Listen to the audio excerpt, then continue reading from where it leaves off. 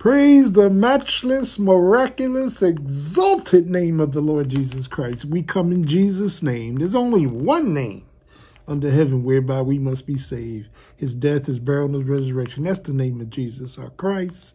And as we come this evening, we are in Psalm 31, and we're talking about fixing, amen, our fractures, fixing our fractures. And one of the things that we must understand is that God wants us to approach him for help. We all need help. I know I need a lot of help. Okay, I'm faulty, I'm foolish at times, I'm fragmented, I'm messed up. And God wants us to approach him for help. So the psalmist begins with this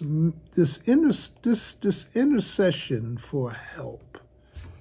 Lord, you are my help. You are the one that's going to fix my fractures.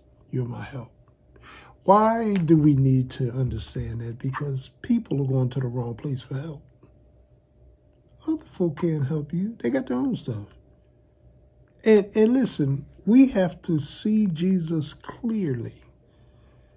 We go to him so that he can, listen, by faith, fix our fractures. Lord, and it comes with humility, confession. It comes with a sense of helplessness. Lord, I need help. Everybody can't say that, and everybody won't say that. Lord, I need help. It's not my husband, not my wife, not my children, not my pastor, not my church. It's me. It's me, oh Lord, standing in the need of prayer. I need the power, the anointing of the Holy Spirit to go to God on my behalf. I need help. My fractures are only going to get fixed as my faith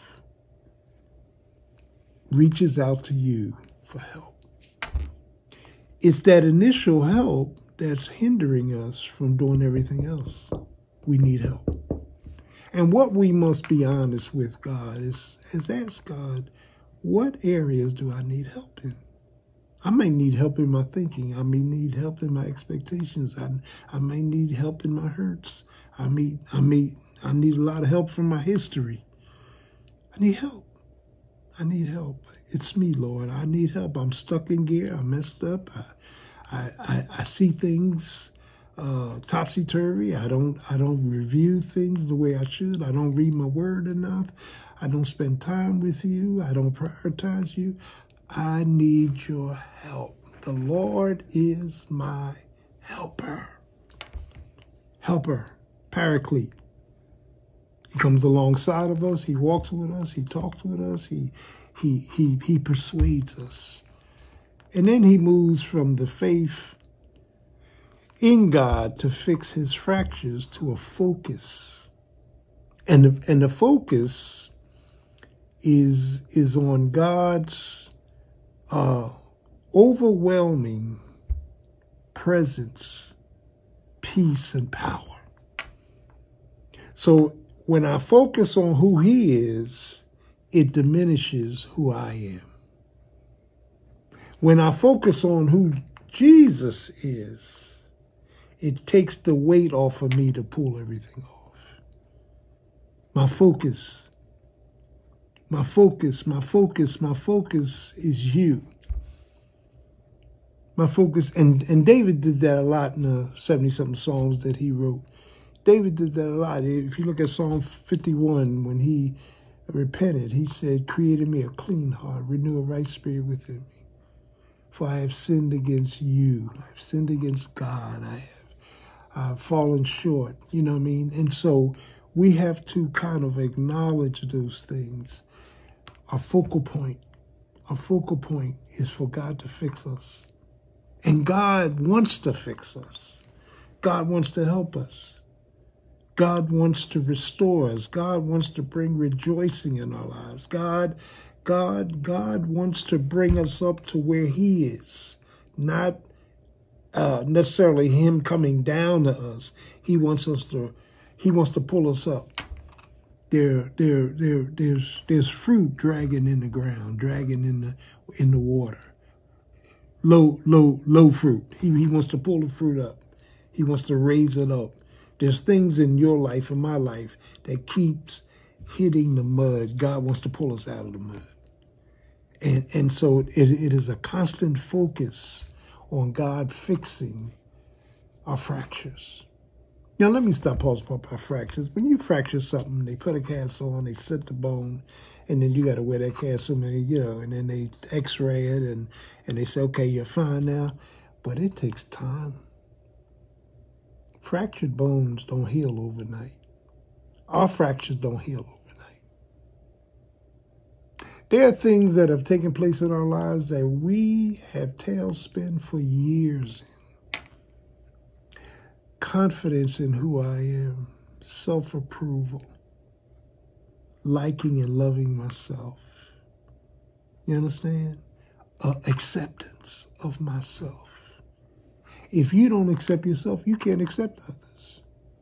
We are void of certain historical things that have shattered our lives, and you're not gonna change overnight. You may even die that same way. We got to keep praying with a focus on Jesus Christ to come alongside of us and overwhelm us with his person, his presence, his power, and his peace.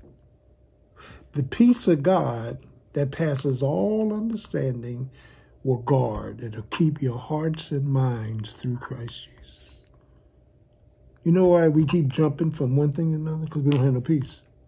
Peace settles you. Peace stops you from worrying. Peace stops you from working on yourself. Peace stops you, amen, from using your own wisdom. Trust in the Lord with all thine heart and lean not to thy own understanding. So we have to understand that the initial faith is us coming to God. But the focus is God coming to us. Lord have mercy. Lord, I need you to take over. I need you to be my welfare. I need you to be my strength. I need you to be my victory. I am self-defeating. Every time I think I got it, I lose it. Every time I think I'm going up, I'm going back down. I need your sense. I need a sense of your person, your presence.